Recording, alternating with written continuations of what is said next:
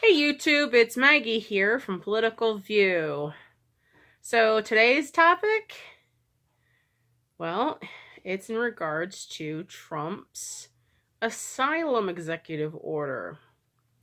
So a liberal judge appointed by former President Obama struck down President Trump's 11/9 executive order regarding refusing asylum to illegal aliens.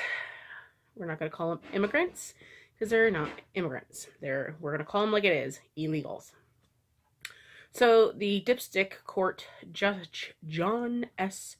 Tiger of Northern California decided he knows better than the Supreme Court, considering this is what the executive order was based on, was precedent, and wants to make a name for himself. He issued a temporary restraining order.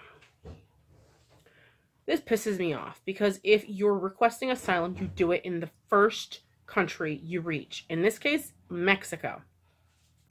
These sorry pieces of garbage said no when they were offered it in Mexico, as they want a free ride here in the States. So the ACLU and the CCA are a full bunch of idiots because they're the ones that brought the lawsuit against the executive order. So there's a bunch of liberal hacks who want to make names for themselves as well. We have troops on the border, as everybody knows, and they have installed new security barriers. So this enclosed razor wire. So that's going to be a little hard for them to get through.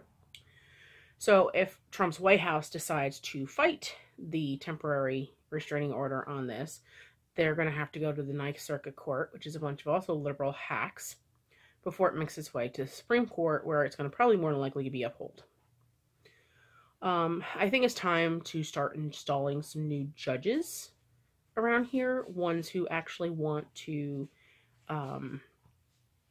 follow the Constitution and the law, and not decide they need to make laws from the bench. So we'll have to keep an eye on this one as well. So thanks for watching. This is Maggie from Political View. Like, subscribe, and share. Bye.